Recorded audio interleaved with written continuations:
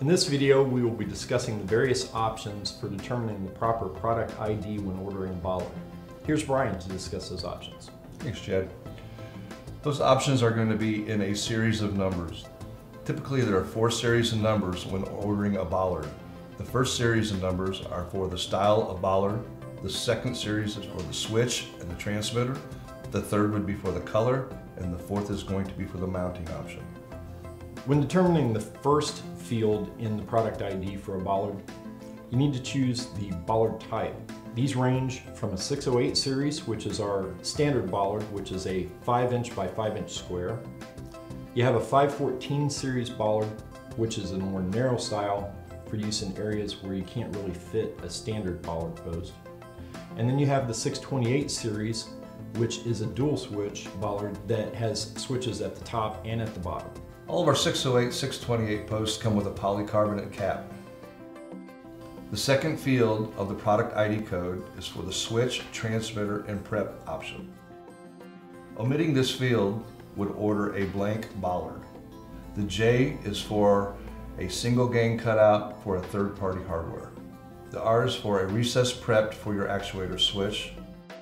Typically, our customers will order a actuator switch with the post. We have many different options of switches that can go in the R series. We have a 59 series 4x4 switch that will mount directly into the post. If you want to make these a wireless option by adding a transmitter, you would add the letter T in this field.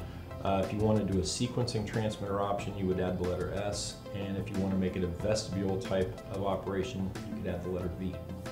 Our third field for the product ID is going to describe the color of the Bollard. All of our Bollards come in 4 different colors. We have BR for bronze, BL for black, WH for white, GR for gray.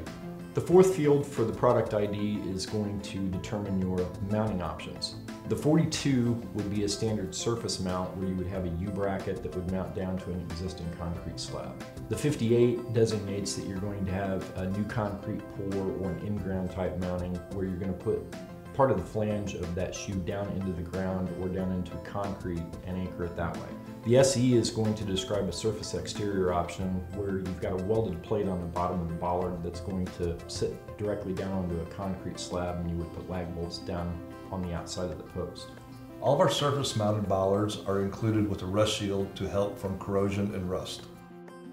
Now that we've discussed the different elements of the product ID, you can see there are a multitude of different options available. Let's take a minute to show an example of how to build one of the more common Bollards.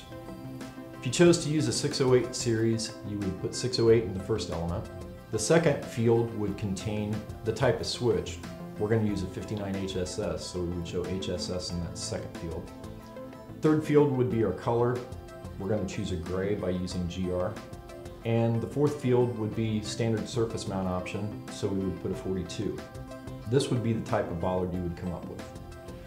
With all of the different product fields available, there are literally limitless options to the type of Bollards you can create.